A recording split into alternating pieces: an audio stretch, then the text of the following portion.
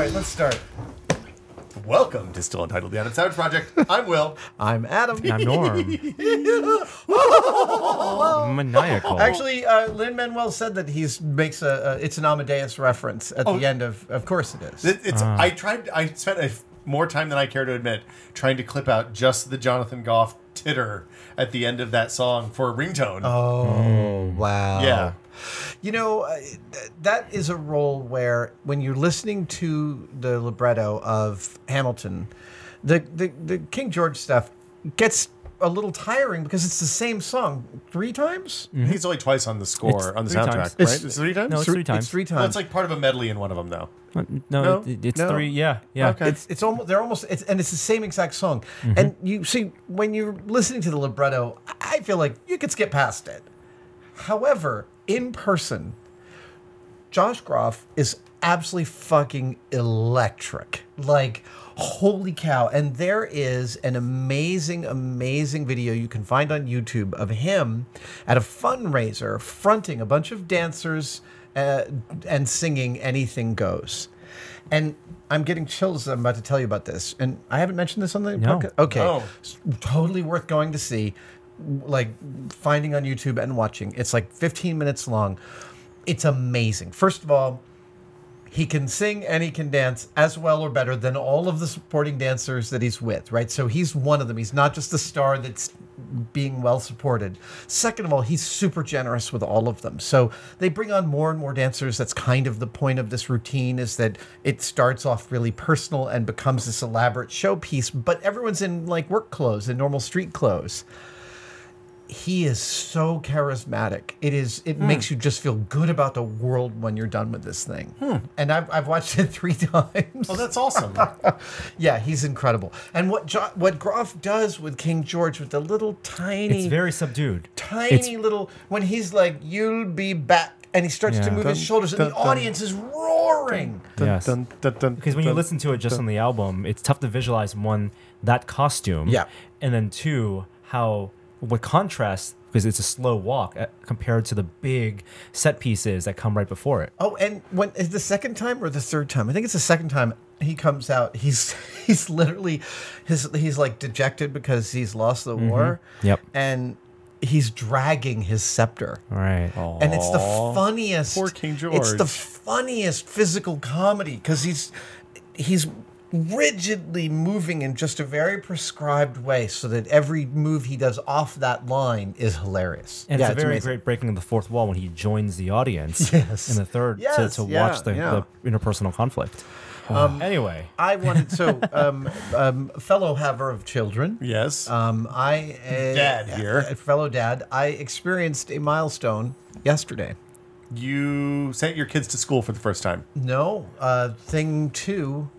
Moved to another city. What? Yeah, he's now living down south in Los Angeles. Wow. Yeah, he's in his new apartment. He left yesterday in his car. That is a reasonable distance. It's not cross country. No, it's a just long way, far though. enough. But yeah. So okay, for East Coast people, they're thinking, oh, Los Angeles is how far away? 368 miles. It's That's about a long ass 5-hour way. drive. It's a long. It's farther than driving to Cape Cod from New York City. Yeah, like when I first moved, I went to college and I moved 300 miles, 250 miles. Right.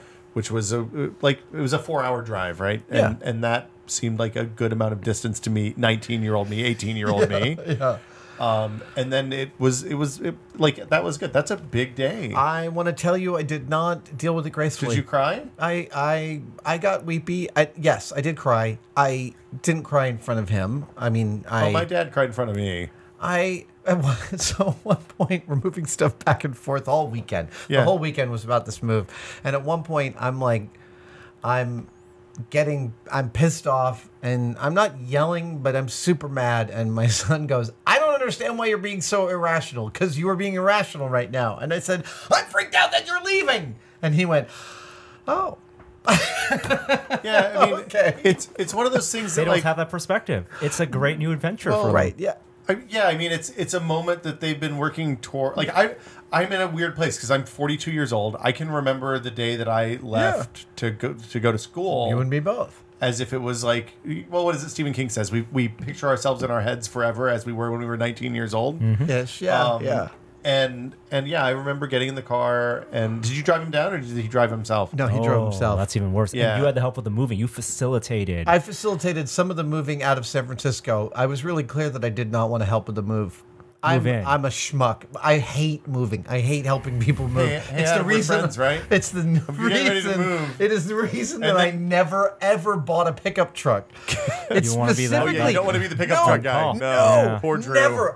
My first car was a Volvo station wagon because it could fit a 4x8 of plywood in the back. Drew, we have a friend, Drew, who is actually the white guy blinking meme. You've seen the white guy blinking on the internet? Oh, yeah, right. Yeah, that's our friend Drew. Shout out to Drew and Cloth Map. He makes awesome travel documentaries about video game stuff. But he bought a pickup truck, and it was this like a swarm of people. When he said, "Hey guys, I got a new car. I got a pickup truck," like 15 people we'd never seen before came out. We're like, "Hey, what are you doing next weekend?"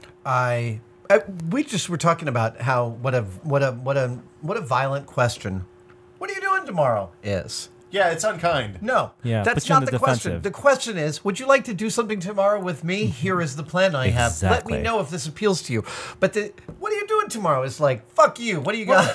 The power dynamic. Every conversation is a power Sorry, dynamic. I'm cursing a lot. I'm freaked out that my son's left. It's the other thing. Thing one is here. He's working in a restaurant and he's happy as a clam. I'm watching my friends send their 5-year-olds off to kindergarten. I'm like, oh my god, this is it. It's over.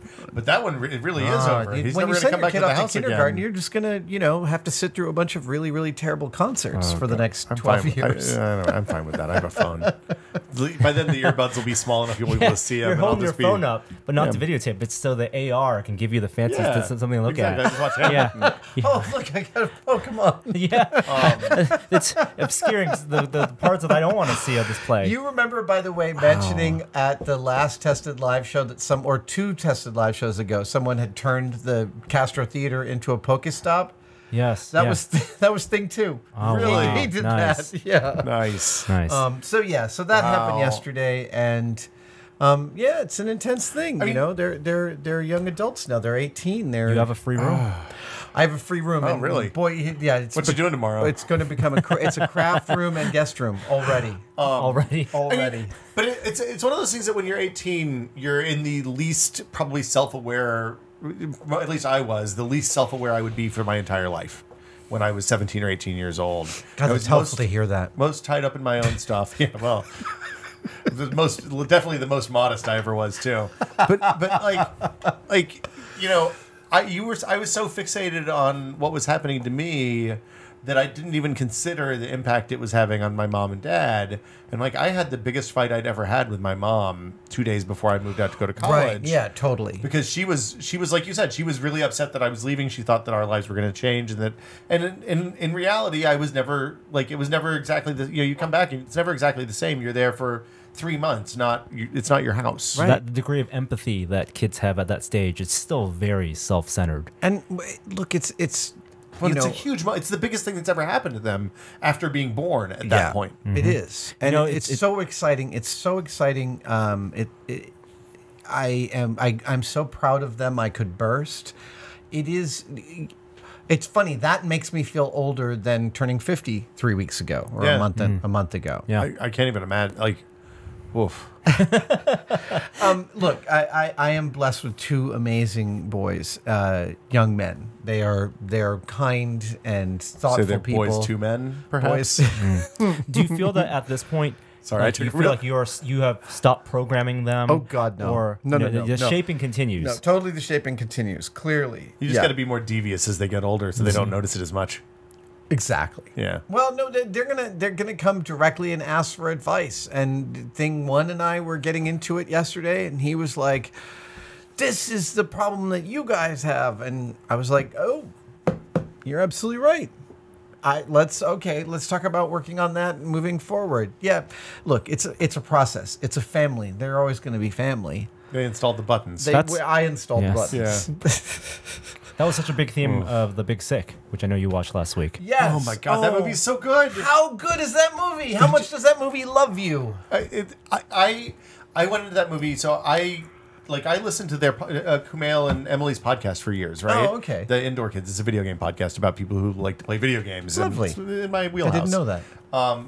But they, like, it was such a unexpectedly sweet and lovely and heartfelt and real film, and they handled, like, there's a turn at the end where they could have done the Hollywood thing and made like every romantic comedy ever. Yeah, no, right. And they something in handled a kiss in the rain. Yeah. And they handled it in a much more humane way. They It did. was honest and real. And I mean, I guess it's a true story. So, Look, I loved. I was mostly in love with Holly Hunter. I'm always in love with Holly Hunter. I know, she's so incredible. I mean, she's a incredible, force of yeah. nature. She also reminds me of my wife. I can see She's tough. that. She's a tough she's very cookie, tough. man. Take yeah. shit. She's not She going to takes take no any guff. crap. No Not at guff. all. I walked out of the draft house after seeing that, and I told my wife, I never want Holly Hunter to be mad at me. ever. Her or Frances McDormand. I think I can handle Frances McDormand's more in the My Mom scale. Have you seen the trailer for the Three Billboards new Coen Brothers film? No. Right after this, we are going to enjoy the shit out of this new Okay, trailer. okay. Yeah. Totally awesome. For me, Frances McDormand, mom, is always almost famous. Yes, this is that with a mean edge on her. I don't like mean Frances McDormand. Oh no, I me. like, She's I like again, well-intentioned I love but tough. both of those women. Aloof. Yes. I That's will. me. I will. It's the bucket list for one of my bucket lists is to have dinner with Frances McDormand and and Joel. Yeah. Cohen. Yeah, why not? Frances McDormand is one of the greatest actresses ever, and so is Holly Hunter. Yeah. We showed the boys broadcast news a couple of years that ago. movie has aged so well. Still a perfect movie. Yeah. Absolutely perfect. I had a film studies class where it was about media as portrayed in media, and we watched Broadcast News, All the President's Men, and Network as like a threefer. What a three! And holy hell, Yeah. Apparently, Ingrid Goes West will probably fit into that in the future. Really? It's all about people Instagram. It looks so intensely I haven't seen that. disturbing. Yeah, it just came out. Yeah. But Okay. The Big Sick, Yes. really, really amazing, perfectly cast. And all I keep doing is I keep going, it's mostly heroin. It's heroin is doing the heavy lifting. It's mostly heroin.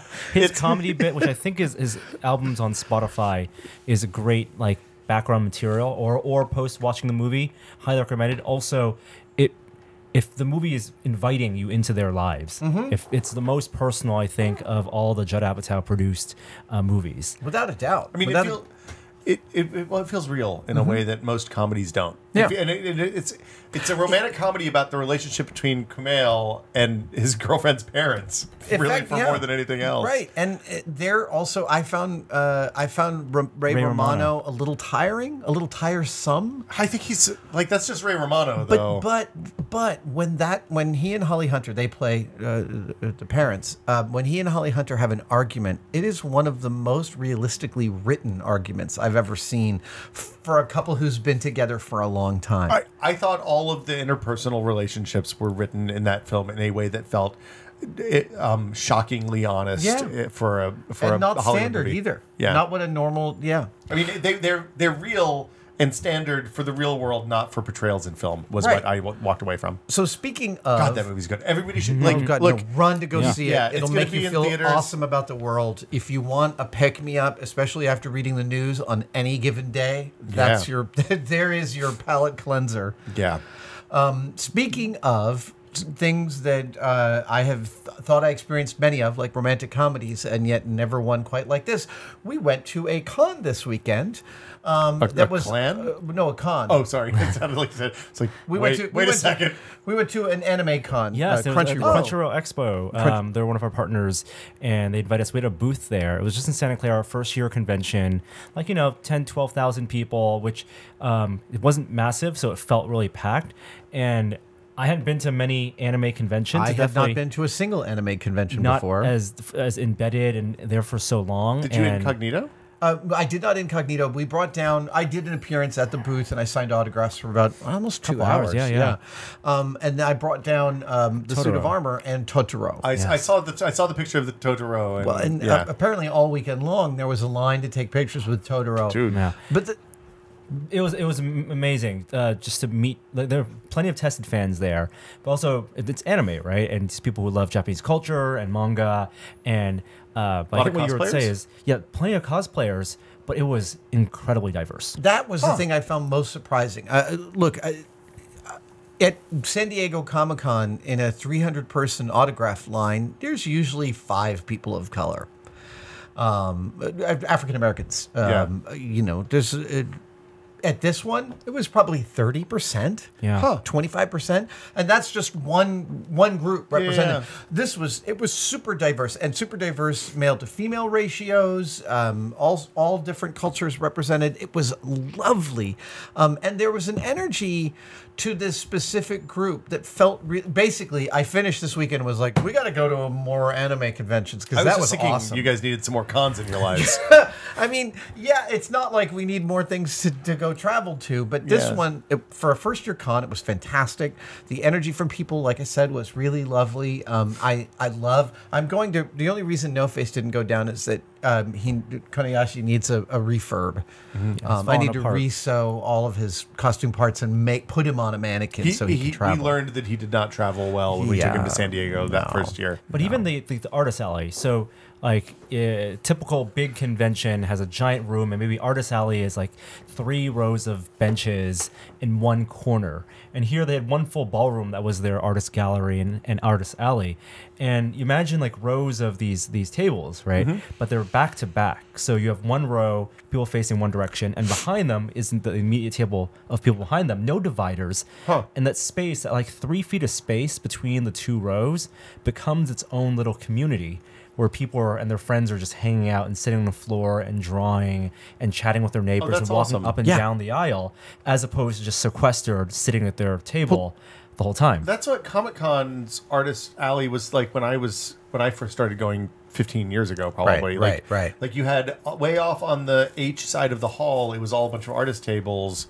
And there were just people sitting there doing sketches and like fans and artists doing sketches together, and it was super, super cool. So that's really awesome. It was a lovely gathering, and I love that so many people got to see and take pictures with Totoro. Yeah, that's rad. Yeah. Especially since last week, can we talk about this? We did an unauthorized commentary. Yes, we did. Yeah, we did. Oh, you did the Spirited Away? We did. Yes.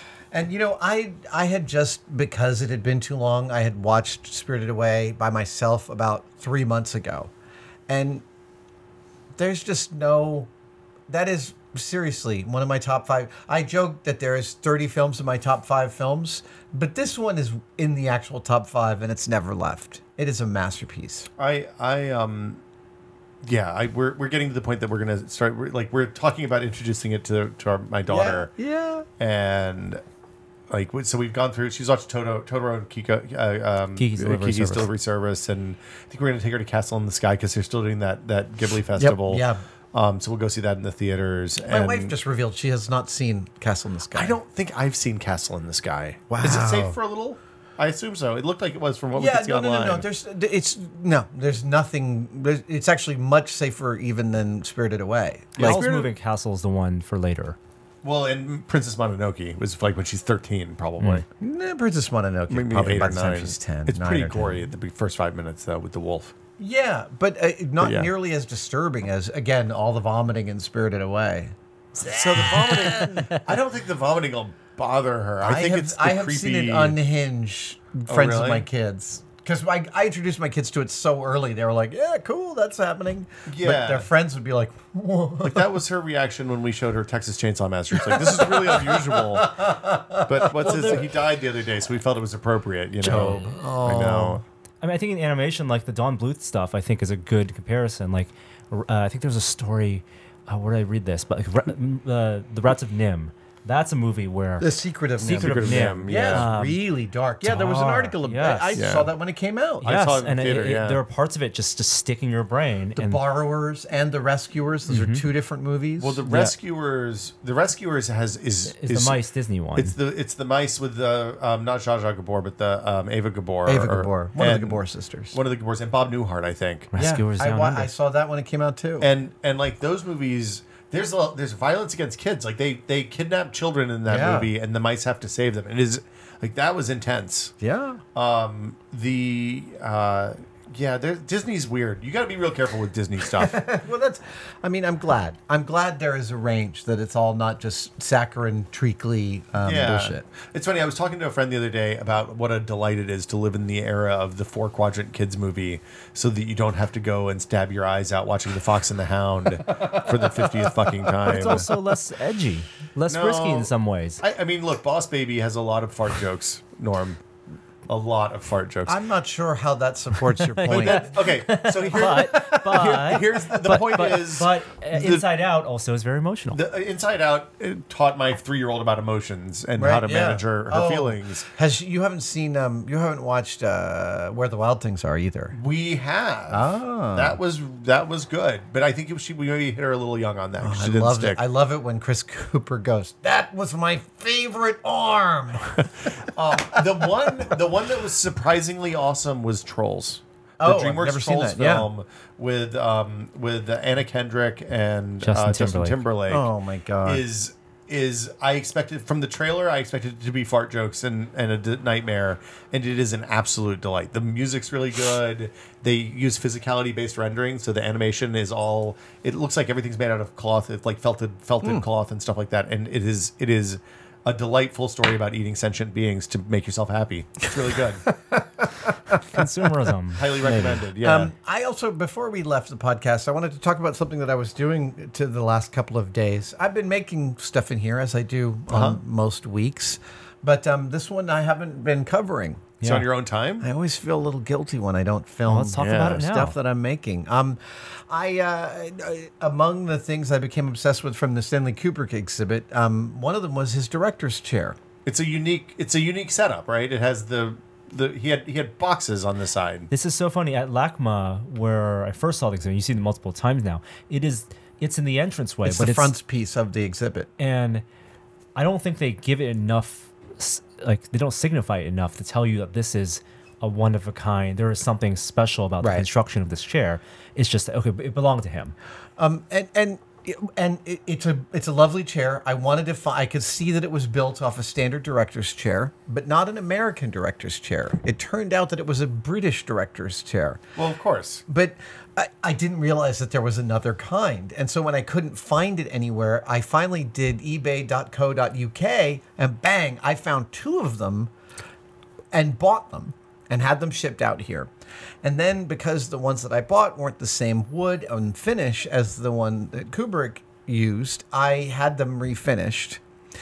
Only then to discover, once I built the boxes that go into the sides, that the chair that Kubrick... So this is the chair that Kubrick used for the last 2 films, for Eyes Wide Shut and for Full Metal Jacket.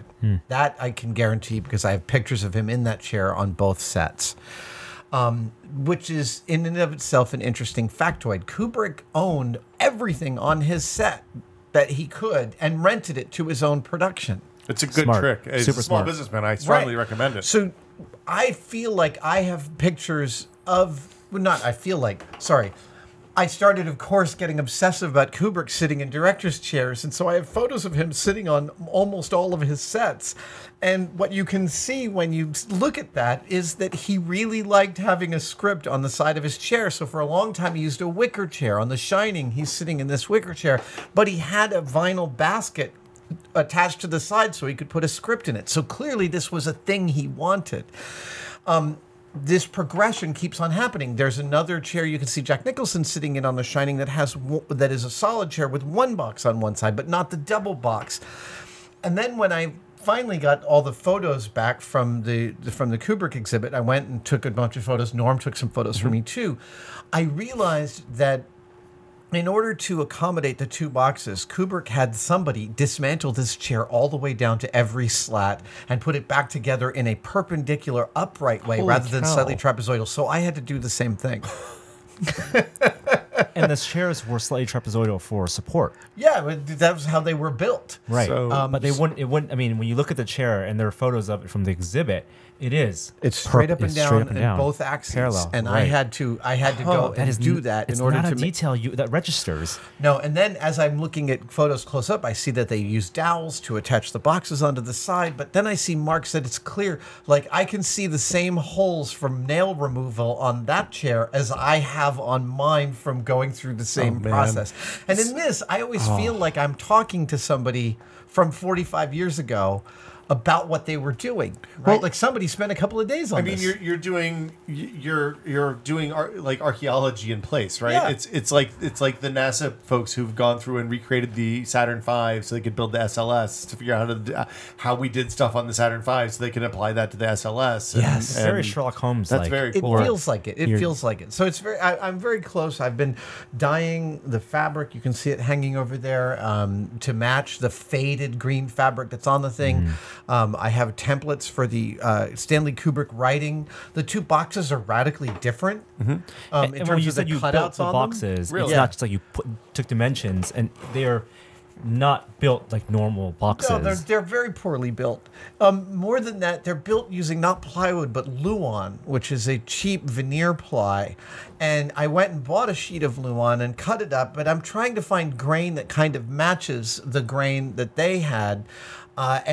First of all, I also built the boxes. I'm making 2 of these chairs because I bought 2 of them. Why make one when you can buy 2 for double the price? Exactly. It only takes a little more work to do 2 of something. So I built a set of boxes that were wrong. So I had to throw those out and start from scratch. But the Luan that I was using didn't, here in America, I went to Baronio Lumber and I spent half an hour looking through all their Luan to find a sheet where the grain was actually close to the original because I'm like that. I know. And then I didn't get to my satisfaction. But when FBFX, we just put this video up yesterday about me getting carved out of foam. And there's my foam cutout, right? You should put that behind the door in the bedroom. You're welcome to borrow it anytime you want. No, I mean your bedroom, Adam.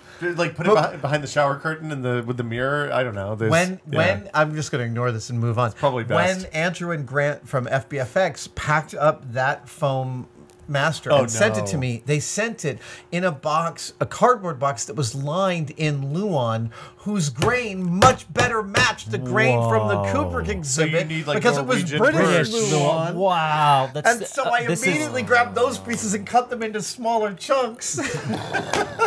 You see the world a different way, Adam, because you saw the packing material for something that contained something awesome. And I was- registered. Yeah, Wow. totally. But I mean, this is it, right? This is finding the Graflex flashlight for Luke's lightsaber. Totally. This is I finding just love going through that as many times as I can because I find it so deeply satisfying. the cockpit light that's R2D2's. Like, you're doing archaeology. Yes, what you mean to refer to is that R2D2's little moving light is the reading lamp from a Vickers Viscount 1970s airplane. What's a cockpit light?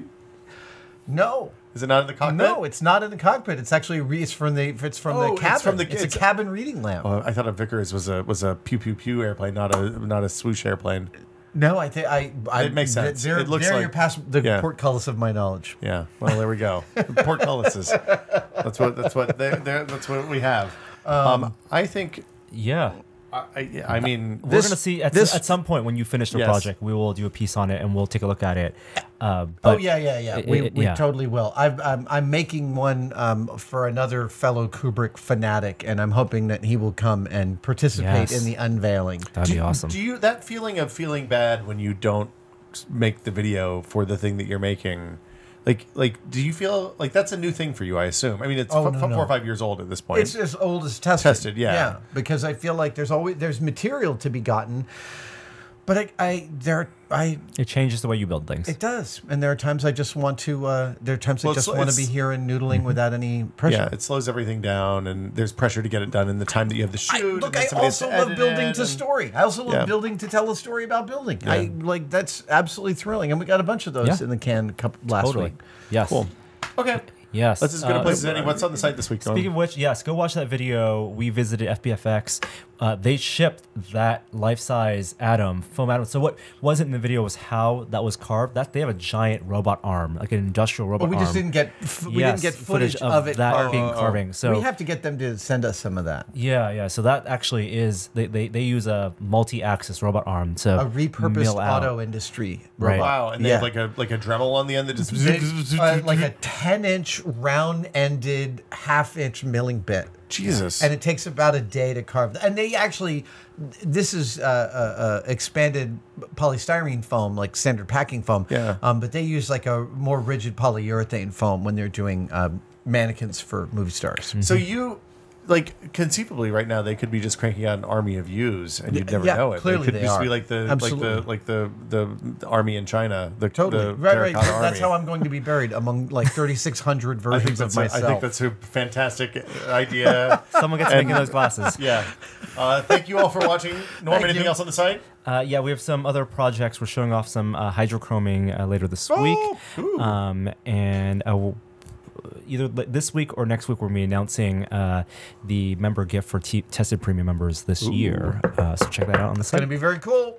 I'm still playing PUBG almost every night. You I play- like that battle royale. Live streams We video haven't talked gaming about this? on No. Twitch. We'll talk about it in another episode. Okay. Yeah, All right. you'll like Hey, it. this has been 45 minutes of politics-free entertainment. We'll see you next time. Trump sucks.